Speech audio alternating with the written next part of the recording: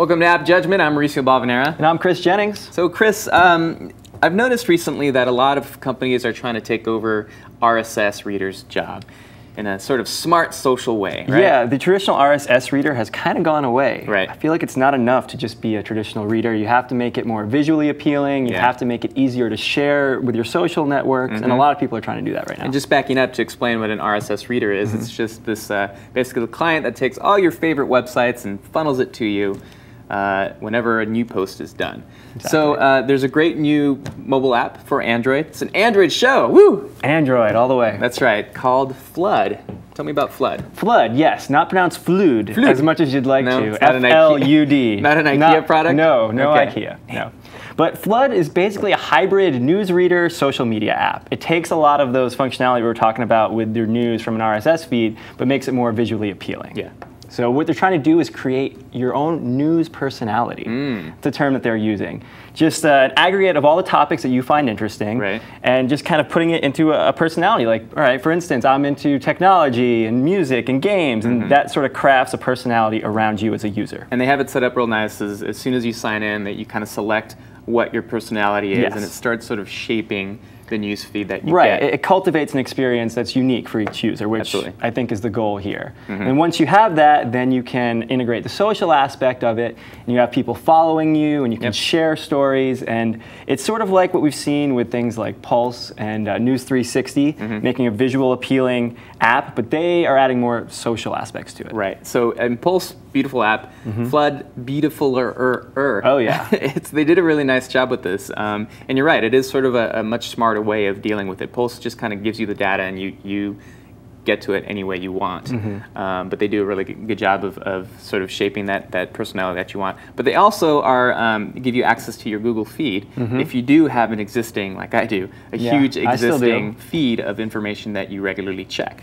So they've done a pretty good job of integrating that. Yeah, it's great with that. And like I said, when you have people that you are following, it'll integrate, when you first set it up, your Facebook friends, your Twitter followers that are using it, so you have that connection there. So if you know you have a friend who has similar interests to you, it may be in your best interest to follow them, because you're going to be interested in the same stories that they are flooding, as it's called. I get it. I see what they did there. Yeah, they're flooding you with their stories. I see. All right, well, let's go over some pros and cons here. Number one, first and foremost, as soon as you open it, it's gorgeous. It's really good looking. Yeah, they use large photos. It's really just simple to navigate through. It's a joy to look at. You're not going through a lot of text. It's very heavy on the visuals.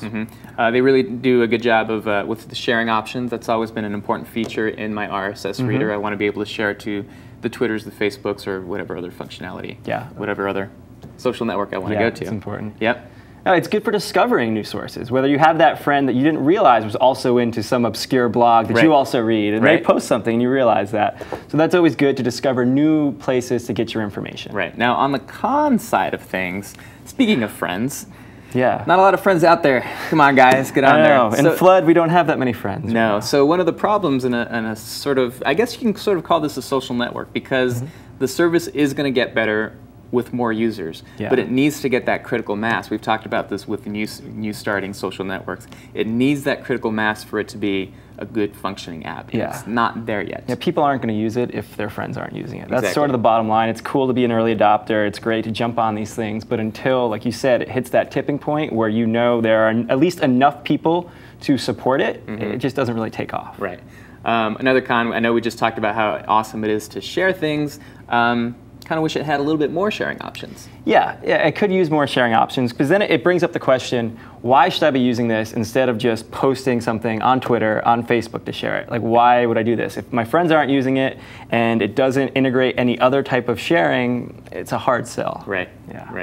And finally, guys, where's the tablet version? Yeah, this is interesting because on their official page, they say in big bold at the top on the Google Play Store, they say this is a phone version only, tablet version coming soon. Right. Which makes me think that they really have something cool up their sleeves if they're promoting it like this. Although I did install it on my tablet and it looked identical to the phone, which... Just bigger? Yeah, bigger. I mean, it wasn't a bad experience. It looked really good, but they're saying it's not an official tablet app yet. So I think that this tablet app could be cool if they're sort of promoting it now, but it's not out yet.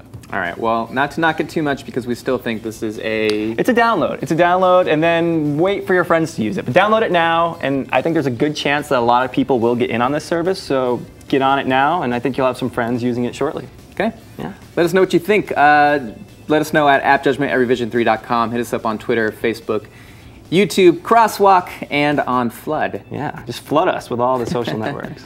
See you guys next time.